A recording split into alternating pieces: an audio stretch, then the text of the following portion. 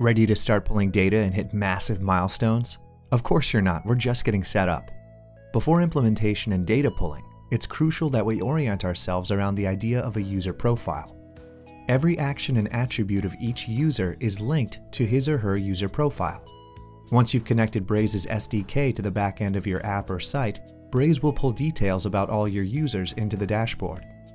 You can also send us user details via API or CSV file, but more on that later. After you've integrated, you can find a user profile by clicking User Search in the left navigation panel of your dashboard.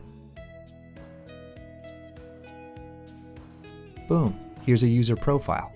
Under the Overview tab, you can observe at a bird's eye view some details and behaviors of this user. Some of these details are pulled straight from each user's device once our SDK is integrated, such as basic profile stats, their app usage, and devices from which they access your app. You might hear it called out-of-the-box data, as it comes standard. If you want to bring in legacy data, or information you've collected prior to using Braze, like past purchases, you can do so via API. Other parts of this info are spec'd out by you. Watch on to the next lesson to learn more about custom data. User profile stats aren't just about actions taken on your app or website, they also surface how people engage with your messages. Click the Engagement tab to see more of this user's stats pertaining to contact settings, communication stats, campaigns they've received, and more. This section can become very useful if you want to dig down into the behaviors of a single user.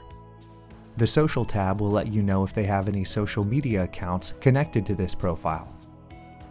Every piece of data is linked to a user profile, and every piece of info on a user profile can be segmented off of. This means you can create a group or segment of users based on one or many of these details and send them personalized automated messaging. Pretty much the reason you're using Braze in the first place, yeah? Beautiful.